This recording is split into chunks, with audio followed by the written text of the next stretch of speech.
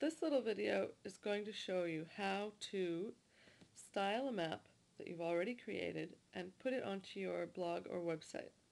So this is a map that you've already built and it's all ready to go onto your website. In order to do this map styling, you do have to be logged in. So make sure you're logged in, and then you're going to click on the Publish button. There's one here in the sidebar, and there's another one down here, and they both go to exactly the same place.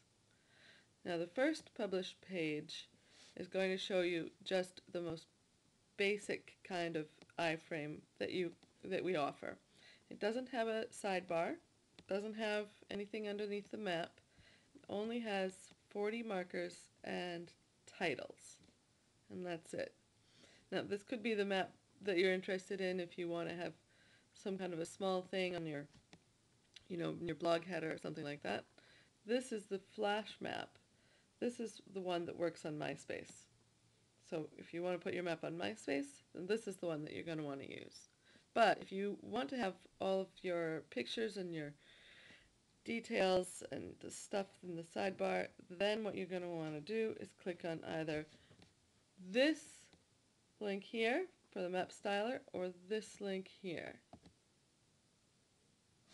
Now this is going to take you to a page where you're going to see exactly what the map is going to look like after you choose your different elements. So step one, choose the elements to include. I'm going to choose a description for sure and images. If you choose tags and comments, there will be links on your map that go back to Playshul. The tags will link to the tag page, and the comments, the person who made the comment will link back to their profile page. So I'm deciding that I don't want any of these links that open up Playshul on my map. I'm just going to pick the description and the images. And now you have 6 different headers and markers to choose from.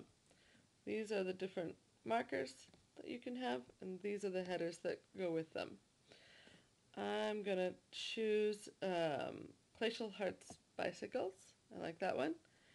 And step 3, you can put whatever you want in the header. This will be written across the top of the map in this background. So I'll give my map a title, and then I click View Map, and now I'm going to see just exactly what the map looks like when I put it on my blog. And I can see I've got my pictures and my descriptions, titles, lat long. If I don't like it, then I can click on the Edit button here, and I can change whatever I want. You can do that as many times as you want. And this is the URL of the styled map.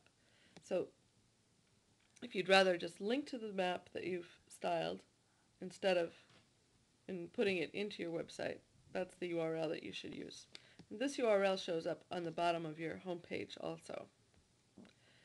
Alright, this is the teeny tiny little bit of HTML that you need to use to publish this map on your website. So you just select it, copy it, go to your blog. Here I've got my blog post all set up, waiting for my map.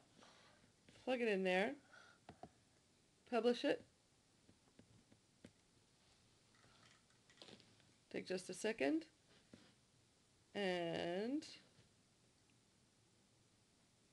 now I can see my blog. There we go. It takes a second to load up. There's my map on my blog. As easy as that.